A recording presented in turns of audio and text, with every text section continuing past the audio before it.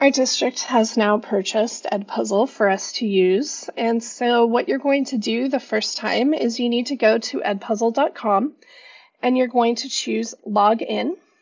You're going to say that you are a teacher, and then you're going to sign in with Google down at the bottom. It will ask for your authentication. You might need to type in your username and your password. I already have an Edpuzzle account and I've had one for years, so you see a bunch of things in my content. But what you'll notice is that on the home page, it will give you some information. The first time, if you've never used Edpuzzle before, it might ask for your subject area or things like that. And you can see that it has a bunch of science items on my screen because I teach science. And so, for example, when I look at, when I click on my name, so I clicked on my picture on the top right and then click on my name, in the settings section, in the school section, it asks what school you're at, but then it has an area for your subject area. And so you can choose what subject you teach, and then it will show up on your homepage, just kind of like what's new in science in Edpuzzle. For the LMS LTI integration, you do not need to worry about that. Our district has set that up in Canvas for us. So what you're going to do is when you are in Edpuzzle, you can actually search for videos or use other teachers' videos that you might be teaching a particular topic.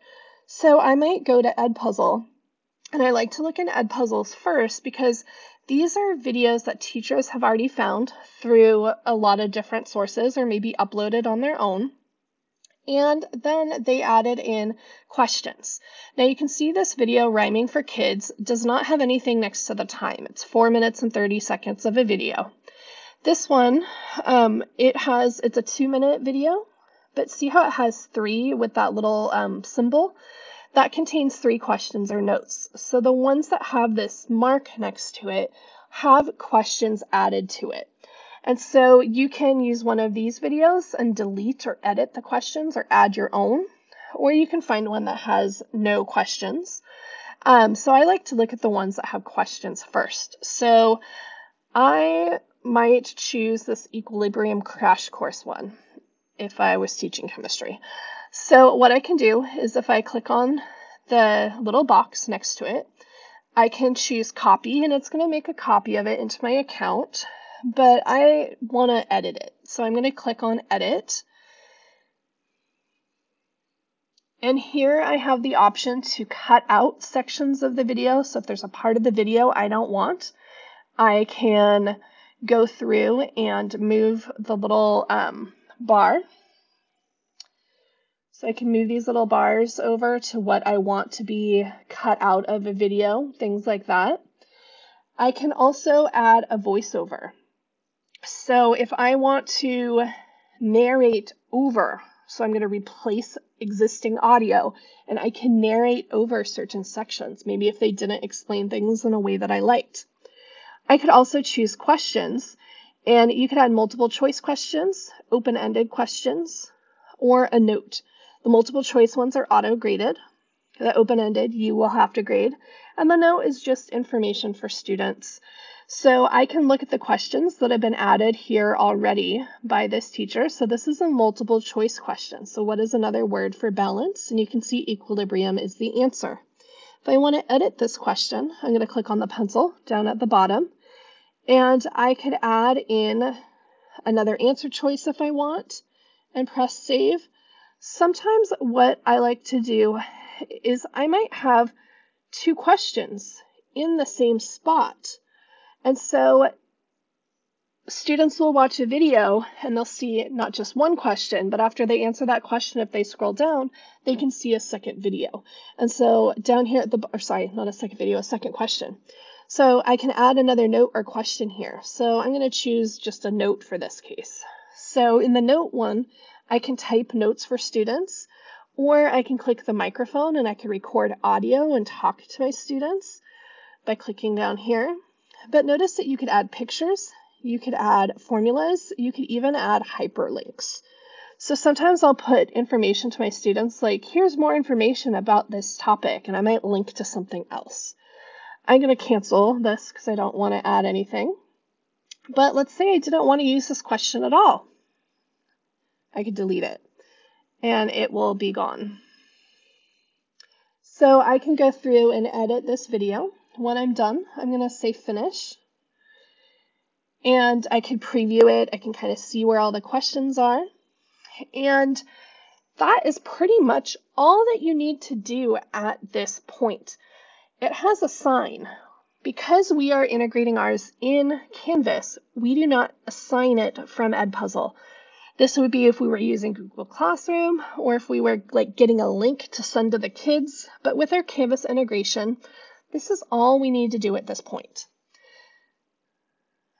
I will show you how to assign in a separate video that will be linked to this one.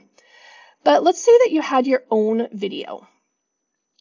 Let's say you created your own screencast of you giving a short, like 5-minute lecture. Remember that when you're doing lectures for online students, it is really easy to go fast in an online lecture when you're recording yourself because you don't have students stopping you and asking for clarification, asking questions. And so what you might do in a 20-minute time in your classroom might only really be 10 minutes of actual lecture. So less is more. For high school students, I would not go longer than 10 minutes in your videos. Try and aim for 5, but no longer than 10 minutes. But if you created your own screencast using a tool like Loom, which is free for students and teachers with their pro account, you can create your screencast and you can download your screencast to your computer. Then if I go over to content, this is where you can find different ones to create your own videos.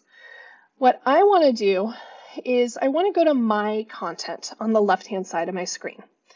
In my content, I have the option on the right, the blue button that says add content.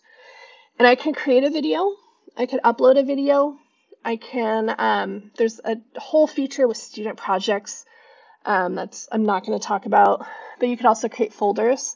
Now you could upload your video directly here. I actually do not ever upload my video directly to Edpuzzle. The reason for that is I want my videos to have closed captioning so that students who are hard of hearing or students like EL students, it really helps them to have captions available as they're watching the video. YouTube puts automatic captions using artificial intelligence, AI. They're not always perfect. You can go in and edit them, but I find that they're really good enough for the purpose. And so what I always do, if I make my own screencast, I upload my video to YouTube first. Then I get the YouTube link, and when I want to put it into Edpuzzle, I go over to the YouTube link on the left-hand side of my screen, and then I just paste in the link to my YouTube video. Then I get to the screen that you saw earlier where you could add questions, you can clip things, you can add notes, etc., or even add voiceovers if you need to fix something. So that is the best way when you create your own screencasts. Put them in YouTube first to get closed captioning. The next step is to go to Canvas and add an assignment. And I have a separate video that shows you how to take your Edpuzzle video that you created or that you edited or found and assign it to a Canvas assignment.